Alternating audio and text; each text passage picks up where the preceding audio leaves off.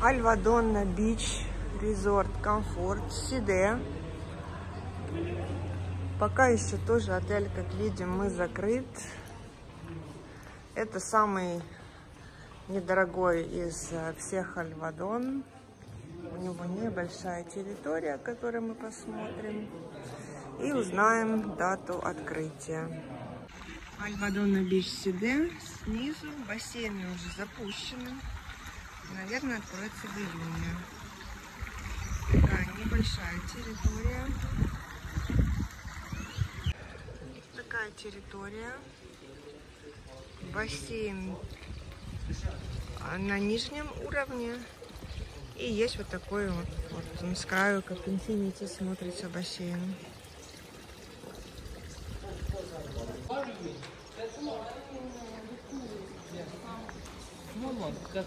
Дата открытия отеля 1 июня. Пул-бар и снэк. Вот там вот детский клуб.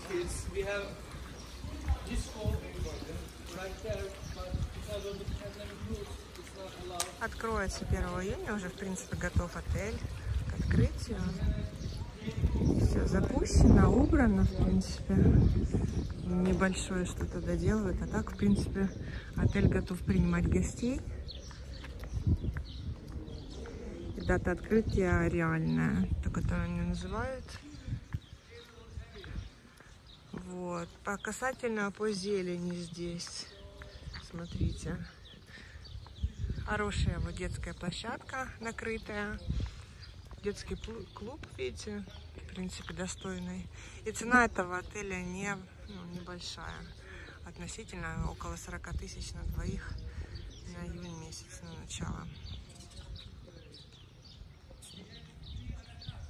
3 а-ля-карт, вот говорят, есть. Вот такая небольшая приятная территория перед пляжем. Есть беседочки. Дорожка, засаженная чернобрывцами. Качельки. Сердце, которое есть во всех, наверное, в Alva Donna. В Кемере точно есть, в Белеке не была. Хорошенький отель. Миленький такой. Удобный, компактный.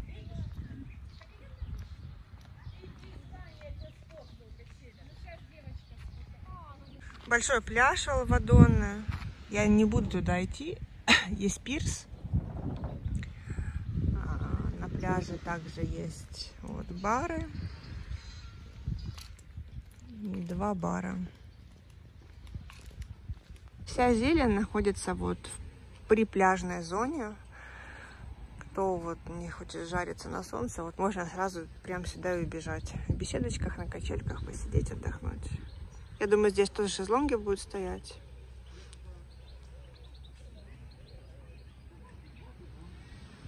Номер стандарт. Нас не гоняет. Какой хороший мальчик.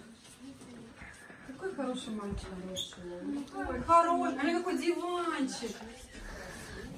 С видом на бассейн. Отличный номер.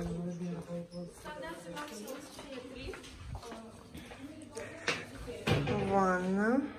Такая косметика черная стильная. И душевая ванна. Номер Family. Двухкомнатный.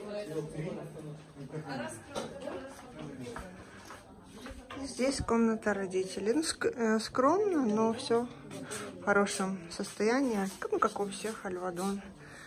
Номера без пафоса.